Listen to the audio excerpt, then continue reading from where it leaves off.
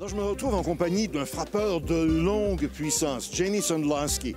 Jamie, last year we didn't have a chance to do an interview with you, but you almost hit me because one of your balls flew directly across the driving range. So we decided that this year we would have a talk with you. Things are going well with you? Everything's good, yeah. We're sitting here at the Callaway booth and looking at the new product and all the new latest, greatest things they have coming out. Okay, twice back in 2008 and 2009 won the World Championship.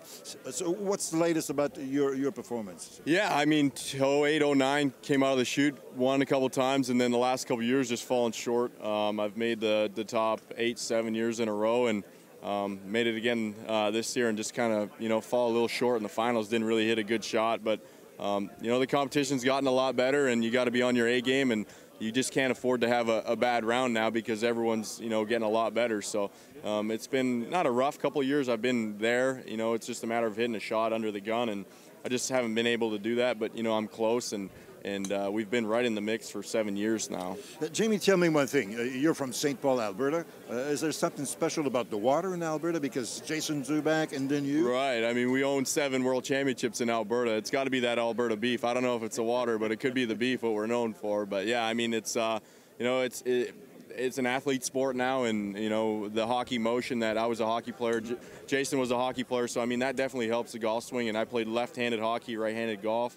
I believe he did the same as well. So, I mean, there's definitely something there that kind of, it does help with the golf swing.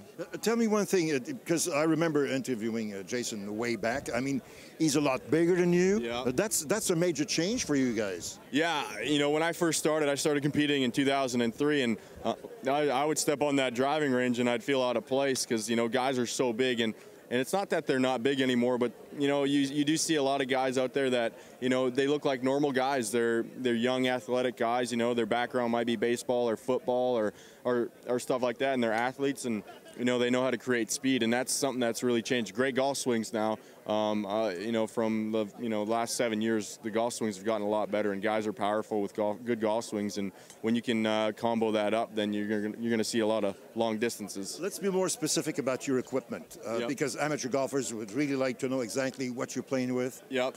So our equipment, again, people always think that it's juiced up. Well, it's 3 inches longer than standard, so it's 48 inches, not 45. That's our max length. It's USGA legal. You can play on the PGA Tour with it. When we create more speed, we need lower lofts. So I personally use about a 4.5-degree driver. But other than 3 inches longer and lower loft, I mean, it's the same equipment that people have in their hands. The face isn't different. Callaway stuff.